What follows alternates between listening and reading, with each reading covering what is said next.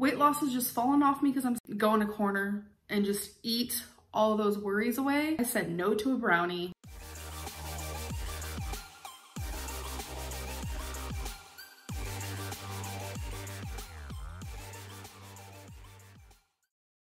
Hey guys, so welcome to Wednesday weigh-in. So last Wednesday on March 11, I weighed 514.8. So in my little notes, what I wrote for that day is that I did overeat. I had mashed potatoes, shredded cheese, and peas. For some reason, that whole like recipe, it's not really even a recipe, but it's just really good. I thoroughly enjoy it. And then I also had some peanut M&Ms, but what I would like to say about that is I stopped myself from eating them before it got too bad. I actually gave the rest to Becky. I knew I could easily eat the whole bag and just sit there and just continuously eat them and eat them and eat them, but I did stop myself and it was like a lot of restraint and it was really hard, I'm gonna be honest. So the next day on March 12th, I weighed in at 514.2, so that means I was down 0.6 from the day prior. So this is the day where I noticed that after I have a smoothie in the morning, I get really dizzy. It's something that I noticed for a few days now, but on that day, March 12th, it was really bad and it almost felt like I was actually going to like pass out even though I knew I wasn't. And I think the biggest reason for that might be is because I do IF where I don't eat for a very big, large portion of the day. And I think that ending my fast like that with a smoothie, for some reason, I don't think it's like adding up with my body and it's not really, I guess it's not really good for it. So I have stopped smoothies in the morning and now I eat things like Luna bars because that has less sugar, hasn't made me dizzy at all. Sometimes I'll just have like turkey bacon and rice cakes with like Laughing Cow cheese on top. And those things have definitely been making me feel a lot better. If you guys hear the water, it's just running in the kitchen. I hope it's not like annoying or anything. So for that day, like honestly, everything went really well. So the next day on March 13th, I weighed 512.2, which was a 2-pound loss from the day prior, which this day I actually hit down 60.2 pounds. So that's exciting, although I don't feel like super excited about it because like I have other goals I want to reach. So that was my first day with a new breakfast, which I had rice cakes with PB2 on it, which I actually did vlog. And I really did enjoy that, although I realized while I was eating it, I put too much PB2. So I ended up taking some off and then it was perfect. And on that day, Becky and I talk about how she can help me with binging because a lot of the times when I binge, it's like, I ask her, hey, will you make me ramen? You guys know that whole story, it's whatever. It's not her fault, it's my fault, I'm asking for it at the end. But I told Becky if that ever happens again, I want her to tell me things like, don't do it, you're gonna be mad at yourself, you're gonna feel super guilty, and just kind of be like super stern about it. And she has agreed that she's going to do that, so let's hope it works. So the next day on March 14th, I weighed in at 509.6, which was a 2.6 weight loss from the day prior. So that day I woke up with really bad self-loathing. I honestly just like hated myself. And the reason why is because of my lymphedema. It's been on my mind a lot lately. Normally I just like put it in the back of my mind, like back when I wasn't losing any weight. But now that I am losing weight, it's like parts of my body are getting smaller, but then other parts of my body that have lymphedema, which is my right calf and my lower stomach, those areas aren't getting smaller. It's making me feel super like self-conscious. It's making me hate myself because it's not curable. And I think that's the part that freaks me out the most is I'm always gonna have like a deformed body. And I know it's like a very bad way of thinking, but that's just where I was at on that day. And on that day also, I was getting a lot of messages and comments saying I only lost weight because I was sick. I lost 50 pounds in January because I was sick. Couldn't eat because while I was sick. A lot of people were saying those things and I was already hating myself so much that day that I was reading that stuff. And it honestly really got to me because the whole thing about losing 50 pounds in January because I was sick, I only lost 18 pounds in January. And a lot of people were saying I couldn't eat while sick. When I had tonsillitis, which was literally only for a week, and out of that week, there was only 3 days where it hurt to eat. But the thing is, I still ate. Your girl still binged, and ice cream was involved, a lot of it. So I don't like quite understand that. But then once I was done with the whole tonsillitis things, I was able to get back on track. It's just confusing because it's like being sick had nothing to do with the fact that I sat there and I would say no to binging a lot of the days. Like, yes, in a month when we look at the average, you know, I do binge. Like, I'm not 100% perfect, but I used to binge every single day. Now, if I look at a month and I can sit there and be like, wow, I only binged 4 days out of that month, that's crazy. That's because I said no to binging up most to easily 60 times. And that's because I watched what I ate. It's because I ate smaller portions, and it's because I was trying. It's not because I was just like, whoo, I'm gonna eat whatever I want and weight loss is just falling off me because I'm sick. That doesn't make sense because I have been sick in the past. I have been sick a lot in the past. I have had tons of infections and I have done nothing but maintain a very heavy weight, or I have gained and gained and gained. So it was just very insulting. It takes away like all the hard work. And I think that might be a really big reason why, like, oh, I'm down 60 pounds, but like, I don't feel happy for myself because I have thousands of people telling me that I could be doing better. And it does mess with your brain. I don't care if it was just like one person in my life saying these things to me, or if it's 1,000 people online saying these things to me. I put in the efforts to lose weight like I never have before. So that is why I'm losing weight. So the next day on March 15th, I weighed in at 507.4, which was a 2.8 weight loss from the day prior. So that was actually the lowest I've ever been, at 64 pounds lost on that day. Like, whoa. So this day was particularly hard for me because the whole virus. I know a lot of people are suffering with worry and anxiety. I'm gonna cry just talking about it. This has just been, it's been scary.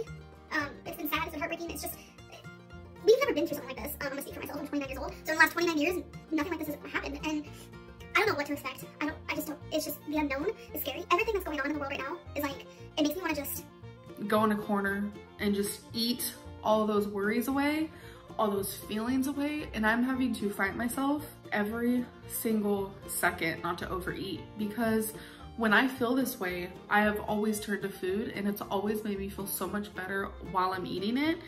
And now it's like, I can't turn to food. So I have to like suffer, like literally suffer through the anxiety and the pain and the worry and the tears and just the fear. And it's scary because like, I don't have that outlet no more. So I'm having to find other ones. So I was able to succeed and I did not binge. On that day, I was also being pointed out that I do pay attention to calories. If you guys watched my what I ate today, I didn't even notice it, but in the video I kept talking about calories, even though in the beginning of it I said I don't count calories, I don't pay attention to calories. A lot of people were pointing out to me, okay, why does she keep talking about calories if she doesn't pay attention to calories? So I had to sit down and like really process, like, how do I decide what I'm gonna eat? And you guys, I pay attention to calories every single time I eat. I make sure that my breakfast stays at a certain amount of calories. I make sure that my lunch stays at a certain amount of calories, and my dinner. I'm allowed to, you know, go off base there by like 100 or 200 calories, but it's not like I'm sitting there logging everything and restricting myself, because even if I did eat a little bit more one day, it's okay because I felt like my body needed it, versus, oh, I just want to binge or overeat. Like if I eat a little bit more in a day because I seriously felt like, oh my God, I'm actually hungrier than usual, then that's okay. I think that's what I was talking about when it came to like intuitive eating. But I just appreciate you guys, a lot of you guys, pointing out that, girl, you do pay attention to calories, just admit it. Because I do, because example, when I went to Ruby Tuesday, you know, what I originally wanted was something that was like 800 plus calories. And I was like, well, no. So I did choose something that was less calories, because when it comes to me, if I didn't know anything about calories and I was to sit there and do like intuitive eating, I wouldn't lose weight. That's a point blank period. But since I do know a lot about calories and I do look at the nutrition label and I do pay attention to serving size, I think that's really what's helping me. Next day on March 16th, I weighed in at 505.2. So that was a 2.2 weight loss from the day prior. And my notes on that day is just, I consistently all day wanted to overeat. I wanted to binge. Like literally, you guys, my emotions are like, I don't know what they're doing. It's like a tornado is inside of my body and I can't get it out. I know a lot of people are dealing with this. And I do also want to point out that on that day, I said no to a brownie, and it was the hardest thing I've done in a long time. And I know a lot of people are going to watch this and be like, you are pathetic. But if you struggle with binge eating, or if you've struggled with like hardcore overeating or food addiction, then you understand how powerful a no is. So the next day on March 17th, I weighed in at 504.8, which was a 0.8 weight loss from the day prior. And I wrote down that I was upset about my weigh-in. I was upset because I only lost 0.8. So losing 0.8 in one day is amazing. A lot of people wish for that. But for some reason, because I was losing so well in the last few days, like I was down like 2 pounds and then 2.2 and then 2.8, 2.6, like I wanted more of that. I want to lose this weight fast because I'm feeling so much better. I just can't even imagine how my body's going to feel when I just continue losing. And it's just, I want to lose this weight. Like that's a point blank period. So for some reason I was really upset about that. And I actually put a quote down what I said yesterday. I said everything would be better while in a bed with Ben and Jerry. Because again, another day where I wanted to binge my feelings away, and I literally could not stop thinking about a pint of ice cream. Like it was pretty bad. So that's what a Ben and Jerry is, by the way, which I'm sure everyone knows. But again, another day of success. Like you guys, I have weeks where I am able to say no to wanting to overeat. I'm able to say no to the binges. I am very strong.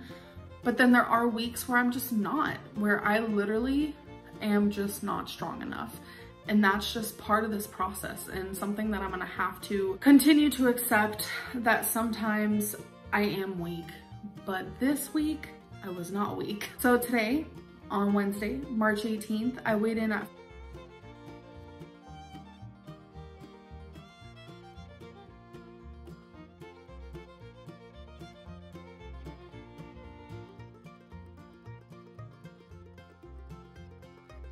at 503.8. So that means from the day prior, I lost 0.6. So that means this week I am down 11 pounds, down 11 pounds. So that means in total, I've lost 68.6 pounds. So that means I'm pretty much down 70 pounds, because in 1.4 or 1.6, I will be down exactly 70 pounds. Can we just like, wow, celebrate? So down 11 pounds, that's really freaking good.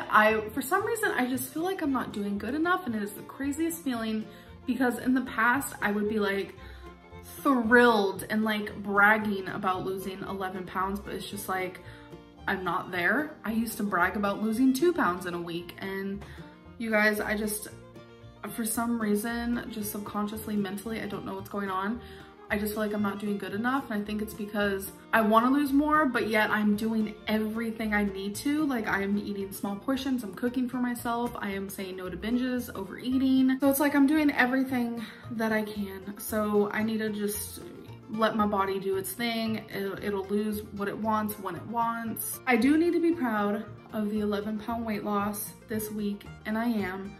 And I cannot wait to be in the 400s. I think that's what it is. I think it's because that's like my goal that I've set in mind, is like, I want to be in the 400s so bad. I don't want to ever see the 500s again.